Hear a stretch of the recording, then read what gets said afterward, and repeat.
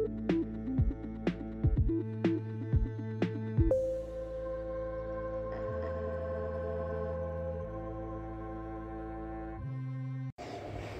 guys, welcome back to Release the Craftin. Priscilla here with another episode of Storycraft. And right now we are 3 weeks into a month of cat tales, or cat-themed fairy tales, however you prefer it. And you guys, I have to say, this month is flying by, and I'm absolutely amazed at how quick it's going. But I'm also very excited to have another cat story to tell you guys today. So before I jump into it, I just want to let you guys know that I will be working on some viewer requests next month. So if you have a request that you would like to hear on this segment of my channel, leave it in the comments below. I absolutely do accept viewer requests for stories that you want to hear, and I love to tell the stories that you guys want to hear. So leave those in the comments below. I will try to do as many as I can next month. And yeah, so we're going to jump into it. Today's tale of cat glory is the tale of Kisa the Cat. And this tale comes to us from Iceland. It was originally words are really hard. It was originally collected in the even harder word, because I did not look up pronunciations for this. That would be something prepared people do. So Icelandic people, in advance, sorry, this is butchery.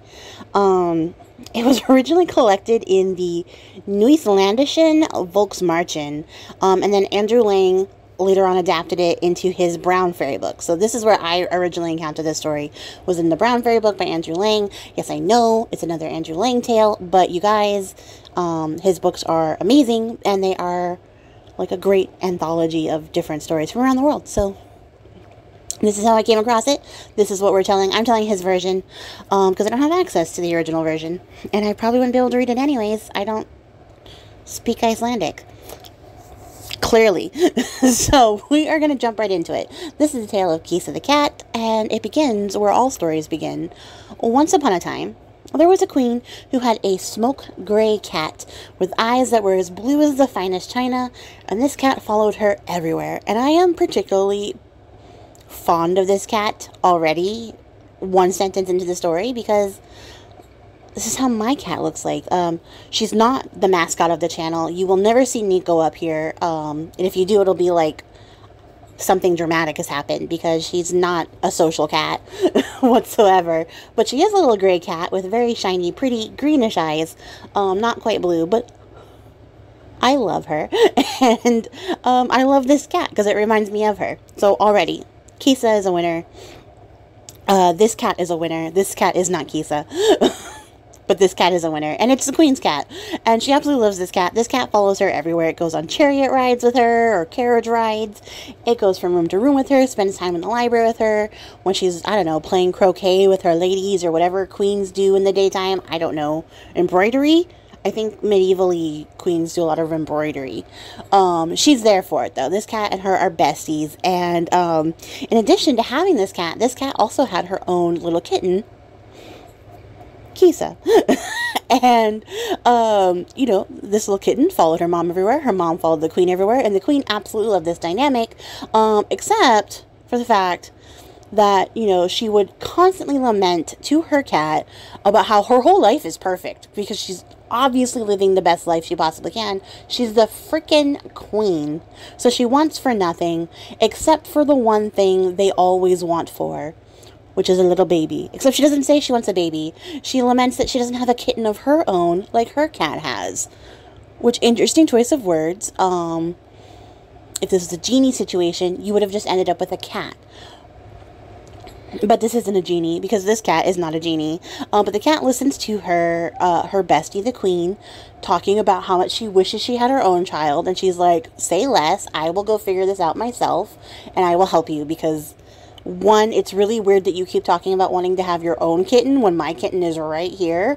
Makes me a little bit skeeved. But two, I love the shit out of you, and you definitely deserve to have your own child. So let's work this out. So the cat goes off into the woods, and she just happens upon some fairies there. She talks to them out there, and she's like, hey, can you do this for my girl? And they say, yeah, we totally can do that. In fact, we love the queen. Her and the king are really great. We're more than happy to help them with this. And tell them not to worry about it. So the cat goes back to the castle, and she tells the queen everything is taken care of, rest assured it will happen. And sure enough, The queen gets pregnant, and 9 months later, she has a beautiful baby girl who looks like she's made of snow and sunbeams, and that's directly from the book. I don't know what snow and sunbeams looks like, and I really, like, enjoy, but also, like, rue how fairy tales describe, like, people as being, you know, as black as a raven's wing, and, like, as red as blood, and, you know, like, as white as snow, because, yes, I understand this, and I know that there's actually, like, some deeper lore behind it, and maybe I'll get into that one day, maybe when we do Snow White, but, like, the way that they describe, like, children, especially, as being like this and this, is so irritating to me, because in my brain, I'm like, yes, I know that snow is white, so congratulations, you have a white child. I've accomplished that by figuring out what country of origin the story came from, but also, like, what do sunbeams look like?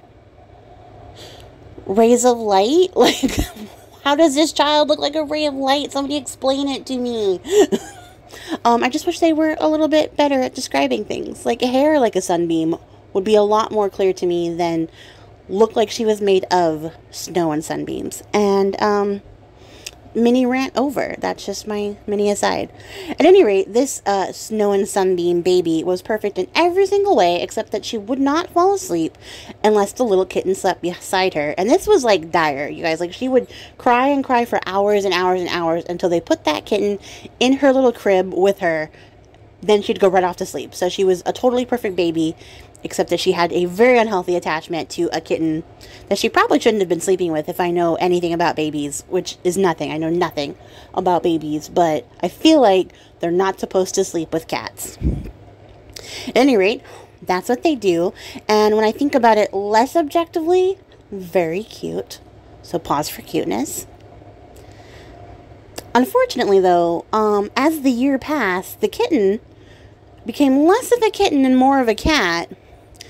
And the baby stayed a baby, because that's how biology works. And one night came when the maid came to put the kitten into the bed with the baby and realized that she was nowhere to be found. So she tells the queen, like, I don't know where this kitten is. I've been looking everywhere. The queen absolutely panics because she might actually have to mother her child or something. I don't know. I'm not judging her. I'm judging her a little bit, but I'm not judging her that much. Tiny bit. So she mobilizes every single person in the castle, from, like, the foot servants to the cooks to the castle guard, to search every single nook and cranny of this castle, all the dark corners, all the places they can think of. They have the little toys. They're making the pss, pss, pss noise, like, all over the castle. They can't find this kitten. She's just gone. She's gone. And they had to accept that she probably just ran away. She was a cat now, so she did what cats do, and she took off when she didn't want to be there anymore. And they really don't ask any more questions after this point. And something that, like, really bothers me about this story is that they don't ask her mom where she went. Also, her mom never comes back into the story. So I don't know what happened. I'm gonna assume that the Fae took her in exchange for the baby that she bartered for. So that's the conclusion for the mom, and she's living her best life with fairies. But the kitten is gone. The baby now has to sleep alone, and, you know, maybe actually get held or something, because there's no one to sleep with her, or at least no kitten to sleep with her. And eventually, I guess they move on, and the little baby learns how to sleep on her own. Because they don't talk about that again either. But some time passes, and the princess grows up into a beautiful little girl. And one sunny day, she's outside playing with her ball in the garden, and she hears a voice coming from the rose bushes after she tosses a ball into them. And they say, I'm sorry, Iceland. Ingeborg, have you forgotten me? It's me, Kisa, your sister. And this confused the princess, because she couldn't remember ever having a sister her entire life. And she said, who? I'm sorry? And Kisa says, don't you remember how I slept beside you every single night? Have you no memory? Because Kisa couldn't understand how the princess had forgotten her when she remembered everything she's ever experienced as a kitten. So Kisa is the kitten, all grown up now. Now she's a cat, and she's sort of ruining the day that, like, humans forgot all of their childhood memories, because the princess has no memory of her. And the princess is so skeptical that she's like, if you're my sister, then why did you leave me? And at this point, Ingeborg's maidservants all arrive, and they make such a fuss at the sight of this weird cat in the bushes that Kisa runs off into the bushes. She just like nopes out of there. She's like, fuck it, people. And in very cat fashion, she takes off and she goes all the way back to the forest. And then the princess gets very frustrated at her ladies because they scared off her little bedfellow, and she was trying to get to the bottom of how she might possibly have a sister. And she stayed mad. She stayed real mad all through the rest of the day until that night when the queen came to tuck her in, and she tells her about what she saw. And the queen says, Kisa was telling you the truth. She did used to sleep with you. She was the daughter of my pet cat who would sleep with you. So you were, in a way, like sisters. And if she comes back, then you need to bring her to see me, because we know we've all been looking for her and we're very worried. And so the very next day, the princess sets out. She goes to the forest to play because, you know, she's on a mission. The mission is to see fairies. It is not to find Kisa. She doesn't go out there to look for Kisa, which you think that's where she would be going. But no, that's not what she does. But she wants to see fairies, and she wants to see them so bad that, you know, she's kind of keeping a lookout for her ladies and waiting to see what they're up to. And what they end up doing is making themselves comfortable, having a little picnic set out, and they fall asleep right next to the stream because they don't really care what happens to children at this time. This isn't the way long ago, guys. So they fall asleep. And Ingeborg runs off to play wherever she wants because nobody's watching her, and she can see that they aren't watching her. And when she's sure that she's, you know, at a distance where they won't notice her, she takes off into the woods and goes way off into the deep dark forest all by herself in the hopes of seeing some fairies or some brownies like way deep in the woods. She doesn't see any fairies. She never gets to see fairies. But she does run into a giant, horrible giant who emerges from a cave as soon as she passes by it, and then demands that she follows it. And she's still a girl, so she doesn't know what else to do except for follow the giant, which she does. But then the giant has her march for a very long time, and she's a little girl, you guys. So she gets tired. And when she gets tired, she starts to whine, and the whinier she gets, the more she starts to cry because she's just so miserable. And like, same, girl, same. I would also be freaking miserable if somebody just marched me off on a pointless march into the woods for no reason other than the fact that I crossed their doorstep. But this goes on for a while, so she starts crying, and then the giant gets mad, and he turns to her and he says, I don't like girls who make loud noises, and if you persist on crying, then I'm going to give you a reason to cry. And, you know, he threatens her with his axe. She keeps crying because she's a child. And so his response is to cut off her feet, which is extreme. And that's exactly what he does. He chops her feet off, and he just leaves her there, puts her feet in his pocket, and walks away. So the princess lays in the grass, writhing in pain, bawling her eyes out, just rolling around, having the ultimate fit, which totally justified, because she got her feet freaking chopped off. And she cries until her throat is super dry and super sore, and then she hears a noise. And at first she's a little scared, but then it sounds like wheels. So she starts to get her hopes up, like maybe this is somebody driving by and they can help me. And as she stares off into the distance, she sees a horse-drawn cart emerge from the tree line. And she's like, oh, thank God, maybe these people will save me, but I'm so desperate. And she tries to croak out a little cry for help, like, help me, please. But her throat is so dry because she was crying forever on the ground there. And when, you know, the cart starts to get closer, she realizes that the cart is being driven by Kisa the cat. She's driving a horse-drawn cart, and she's using her tail as a whip to spur on the horses faster and faster until she gets to the princess, at which point she jumps off the cart. She scoops up the princess and very gently puts her into a bed of straw in the back of the cart, and then takes her just as quickly all the way back to her little hut. Because Kisa has a hut in the woods, you guys. No questions. And she makes a little bed out of some cushions for the princess, and she gives her some milk to drink. And as the princess lays back, Kisa takes some dried herbs and some warm water. She mixes them up and applies them to her bleeding stumps. And all at once, the pain and the blood, like, has stopped. So At least we know the princess is no longer bleeding out from her foot wounds, and she's not feeling any pain, so, like, some solace. Also, Kisa's like a low-key witch in the woods, and I love that. As soon as, you know, the princess calms down a bit, you know, now she's had some more milk, she's feeling great, her feet aren't hurting her anymore because they're not there. Kisa tells her to take some rest. She's going to lock the door so she'll be safe. And, you know, as soon as she starts to turn around to go out of the house, the princess is already out. Like, she's out like a light. So Kisa gets back into her cart. She rides straight over to the house of the giant. She jumps out of the cart and she creeps around the giant's house so that she can hear him. And he's talking to his wife. And he's telling her, whenever I feel like it, wife, I'll go back and I'll kill that princess. Then everybody in the forest will know not to mess with me, the giant who kills small children. Like, it's hard. I mean, I'm sorry, but, like, you're a giant, dude. Like, is that an impressive task for a giant? I don't think so. I don't think so. But he thinks it is. And his wife is, like, hyping him up. She's like, absolutely. Nobody will talk shit about you anymore once you go back and kill this helpless, defenseless little girl. Because you cut off her feet already. So, like, there's no challenge, but you're the best. Everyone's going to know that you're the best when you do this. And they just go on like this. And then they start talking like mad shit about Ingeborg. Like, they just start talking mad shit about her, calling her all sorts of names, making fun of her for being a crybaby, which, like, was his wife there? Like, I don't understand. She's got a lot of hate in her heart for this little girl.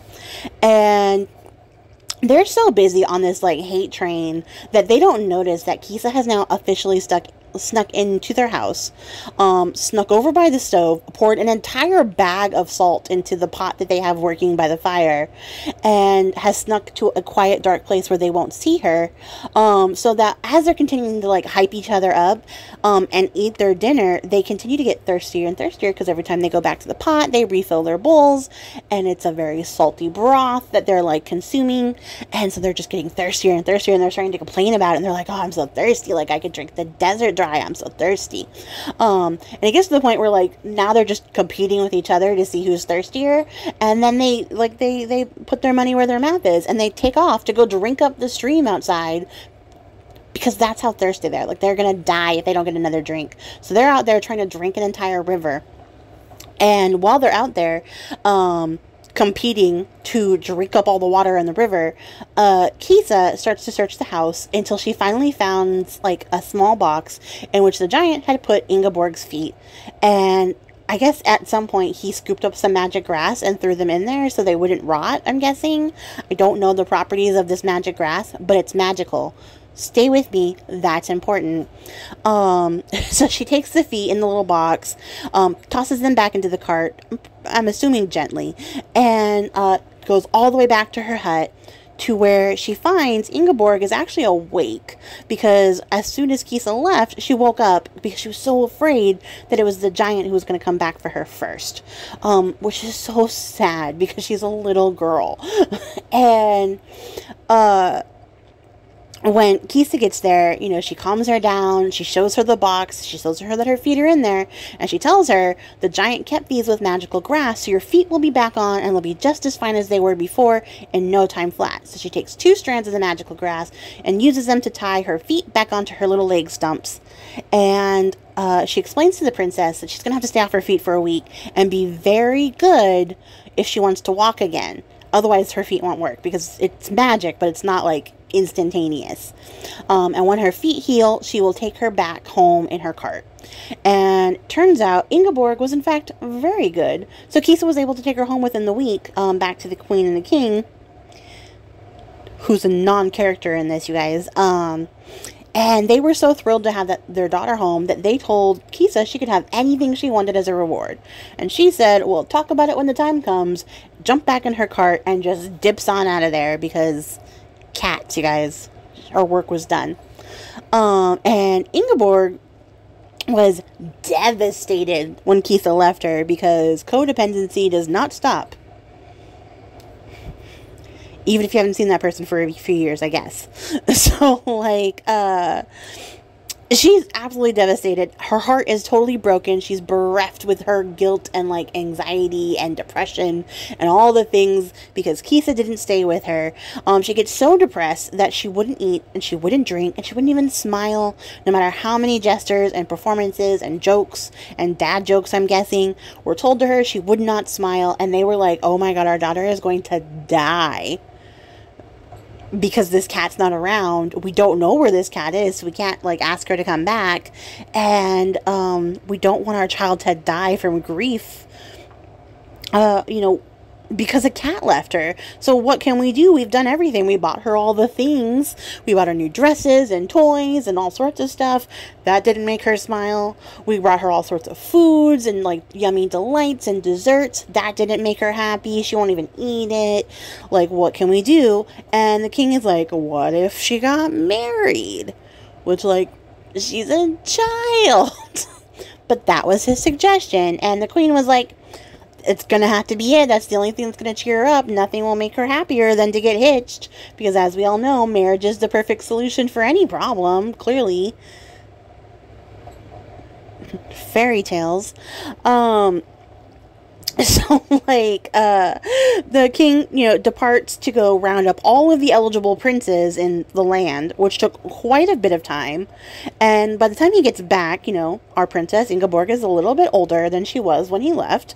And she takes twice as long as it took the king to find everybody to decide who she's actually going to marry. So now she's a lot of bits older. It's my story, goddammit. And she finally settles on a young prince who has eyes like the pools in the forest because it reminds her of the place where she was reunited with her friend Kisa. And that's it. That's all that happens. She picks this prince, they get married, there's a big feast, and at the end of the feast, Kisa appears before the princess and her new husband, and the princess is so joyed, she rushes forward, she embraces her friend, and Kisa says, "I have come for my reward," and the princess says, "Name it, anything you want, the best for you, you can have all of my things, I don't even care, because I'm just so happy to see you again." And Kisa says, "Tonight, you must let me lay at the foot of your bed." And the princess is a little confused. And then she's a lot of confused. And then she's like maximum confused. And she says, "Just ask for something else. That's so silly. I mean, of course you can sleep at the foot of my bed if that's what you want. You're my cat. But I could give you anything else." And Kisa's like, "No, I don't want anything else. I want to sleep at the foot of your bed tonight."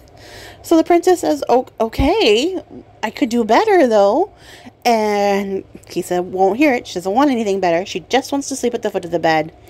And that's what happens. That night, the prince and the princess on their wedding night, fill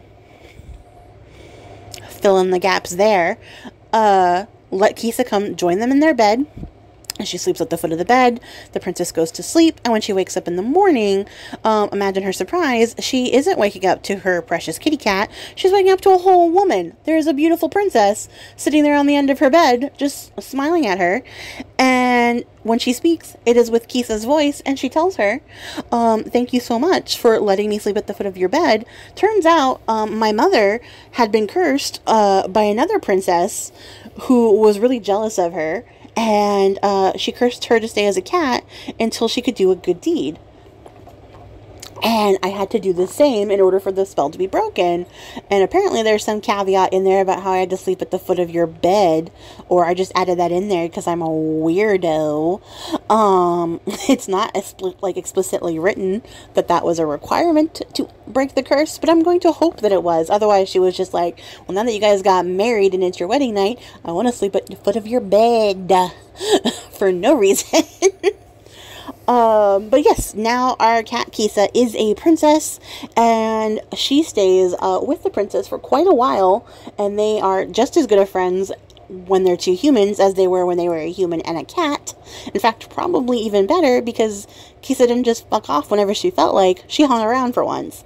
And eventually, Kisa gets married to a handsome prince of her own, and they part, but they stay forever friends, and that is the end of the story.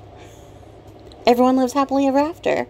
And this was a really cute story. I really love just, like, the imagery of this, like, cat not only going on this like heroic rescue mission and scooping up the princess and saving the day, the imagery of her whipping the horses with her tail, like that tail has to be so long. But I just like the little idea of like a little spy kitty like sneaking into the giant's home and like Mission Impossible like dunning all over the place until she like finds the hidden feet. I just really like that. I think it's a really cute image, and I think it's a really good like counterpoint to Puss in Boots a little bit. Like Puss in Boots was very swarthy and like trickstery, and then like Kisa's very brave and clever with the whole salt trick. So I think it's a really cute story. I really like how it came out. I was like, this is a wild ride. I also have some questions because I think maybe possibly what happened to her mom was that when she got the queen pregnant, she turned back into a woman and just snuck away and left. Probably the same night that like Kisa also left. But she didn't take care of Kisa after that, which like I don't know the dynamics, but I like to think that maybe her mom turned into a human and disappeared before anyone could find out. And Kisa was determined to stay with her friend even after she became a human, so she set up this very convoluted plan so she could make that happen. I'm still questioning why it had to be her wedding night, because they did not say, like, also this, like, person you do a good deed for has to let you sleep at the foot of their bed. That's not a thing that they said. Otherwise, she could have done that immediately when she brought the princess home, but she didn't. So, I don't know. Let me know what you guys think about the story in the comments below. This was a pretty fun one, and we have one more, I believe. I don't remember how many weeks April has. I think it's 4. So I think we have one more cat tale to tell, and then that'll be the end of our cat month. I'm really enjoying these. These are really cute. I kind of want to make a stamp of these, like some stamps. Maybe I'll do that. I don't know. I haven't decided. I think it would be fun to make like a lino cut stamp of at least one heroic kitty, right? Yeah, I think so. But that's going to be it for you guys. If you made it to the end of the video, I appreciate your faces, and I will catch you all in the next one. Till then, happy crafting. Bye!